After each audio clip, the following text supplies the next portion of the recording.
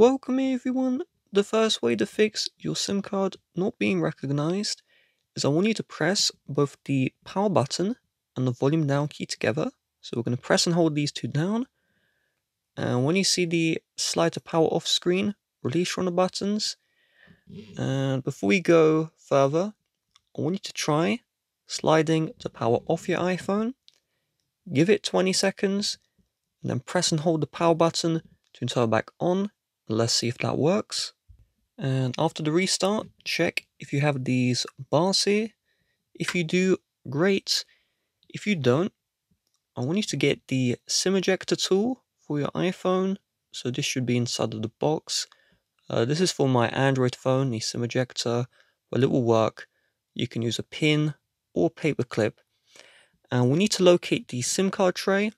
So on my iPhone, it's on the left. And what you're looking for is you have this outline here and then a hole. It may also be on the right. And we're just going to place the thin end of the SIM ejector tool into the hole. And then we're going to push until we see the lip partially eject. And then get your nails and take the SIM card out. So if I take the SIM card out here, this yellow part here, this is the chip, and the phone needs to read the chip. So there could be some dust, it could be a little bit grimy. So you just want to blow. So just blow on this bar here. Get right next to it, blow it, and then just rub with your fingers. Okay, so just rub. Just trying to get any dirt or dust or debris off right here. So I'm just going to give it a little rub. There we go. And in the phone as well, there could be some dust blocking the connection. So you're going to blow in the SIM area. Let's give that a nice blow. And once we have done this, we're going to insert the SIM card back in. So just a reminder, what you're looking for is the ridge of the SIM card. Needs to match the ridge of the SIM card tray. So the ridge is here. So I'm going to flip my SIM card.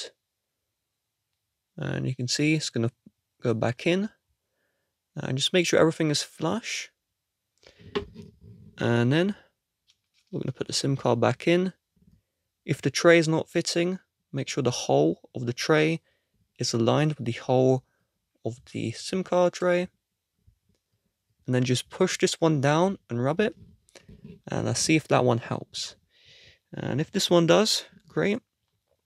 If it does not, we're going to open up the settings. And we're going to head over to the home page of settings. Your SIM card may actually be working, but you may have something in your settings blocking the SIM card. And that is the focus or do not disturb. So tap on either focus or do not disturb. And if any of these are turned on, you will need to turn these ones off. So to check if they're on, if you don't have a home button on your iPhone, slide down from the far right hand side. If you have a home button, swipe up from the bottom. And if you see do not disturb on, or if you see personal on, just turn these ones off and check if, let's say the phone calls weren't receiving, the messages weren't receiving. See if that helps. If it does not, let's go back to the home page of settings. And then I want you to locate general. And then you're going to scroll to the bottom until you see reset or transfer or reset iPhone. And then you're going to go into the reset here. And you're going to reset the network settings. So this will reset you up your SIM cards, and hopefully that will solve the problem. If it does not, try and insert another SIM card in this phone that you know works. If that one works, then the SIM card you're trying to insert is faulty, and you will need to ask the carrier for a replacement. If your phone does not recognize that other SIM card, your phone is faulty, and you'll need to get it into repair.